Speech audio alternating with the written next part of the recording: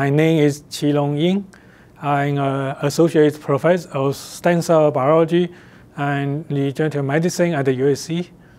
I'm the recipient of the 2016 McEwen Award for Innovation from the International Society for Stem Cell Research.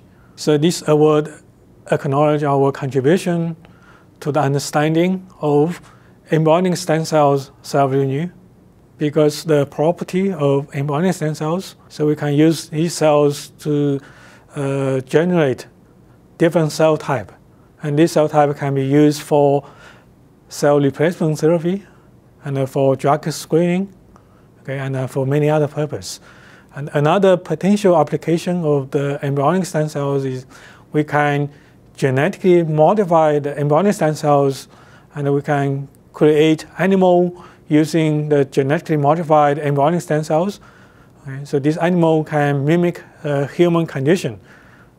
And this animal will provide a very powerful tool to understand human condition and also for the development of new treatment. I enjoy doing science because it's challenging. The discovery made in our research could potentially benefit many patients.